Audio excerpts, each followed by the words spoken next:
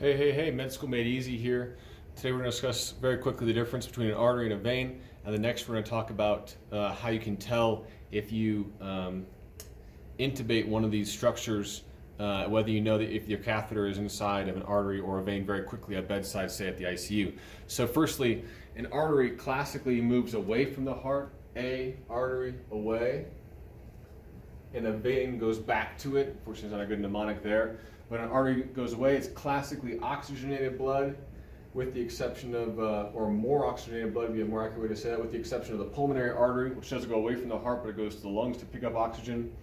The veins are the opposite, right? So the veins are classically more deoxygenated, have already spent their oxygen, handed it off, and offloaded in the structures or the tissues, except for the pulmonary vein, which is the most oxygenated blood in the body. In any case, some quick ways at bedside to know whether you're in one or the other. So let's say that you stick a radial arterial line in and you want to know, hey, is this in the radial artery or radial vein? First thing you can do is you can always draw an ABG and see what your values are.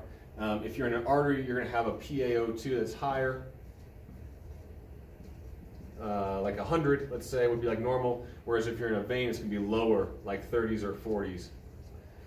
Next thing you can do is you can hook it up to a pressure transducer, and you can see your classic pressure waveform with your dichrotic notch with that steep systolic upstroke, whereas a vein would be more consistent and without a significant waveform. That'd be another way to tell you. You can just look at the blood. An artery is going to be classically brighter red, kind of like this color actually I'm drawing with right here, whereas a vein or venous blood would be darker, almost like a purple. And then lastly, the poor man's test is you can simply open the catheter to air, and if the blood has a pulsatile flow to it, you know that you're inside of an artery, whereas a vein will have that significantly dampened flow that won't be pulsatile.